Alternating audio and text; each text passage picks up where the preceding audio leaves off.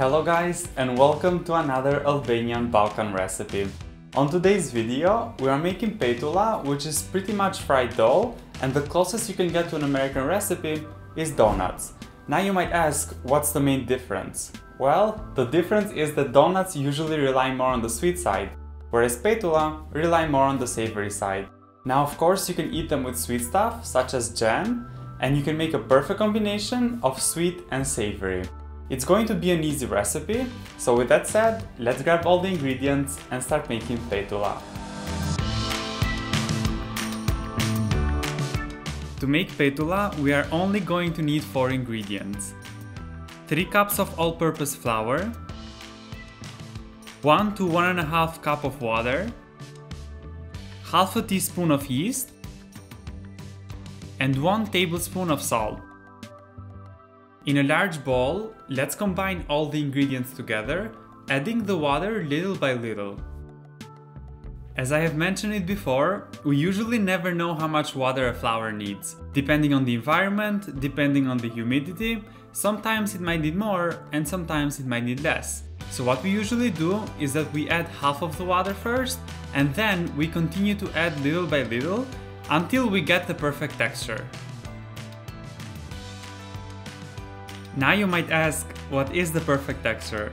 Well, the texture that we're looking for this time is for the dough to be soft and on the sticky side.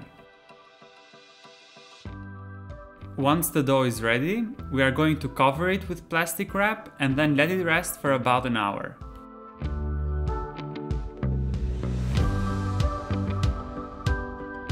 Now that the dough has rested, you're gonna notice that it becomes smoother, but it is still sticky.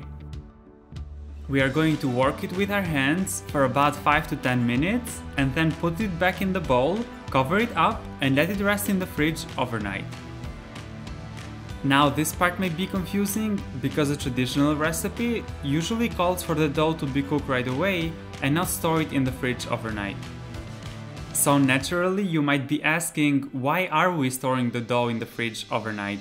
The reason why we are doing so is because, different from a traditional recipe which calls for 2 teaspoons of yeast, we are only using half a teaspoon of yeast.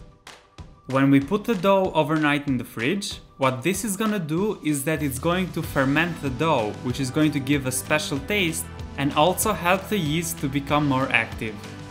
I personally do not prefer the taste of yeast, that's why I like the fermentation recipe better.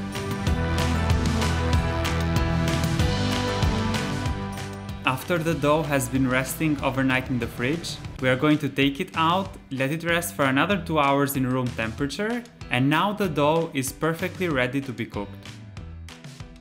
Using a wet spoon, we are going to cut the dough and then fry it in a pan full of oil on medium heat.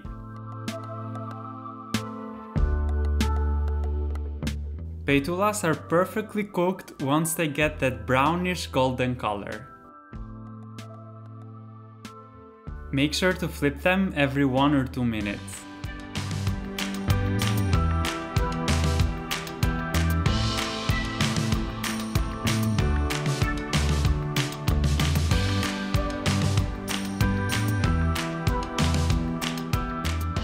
And now here is some ASMR.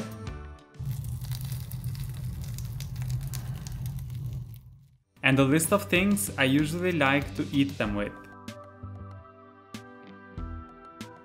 If you did like this video, don't forget to subscribe below and I'll see you on the next one.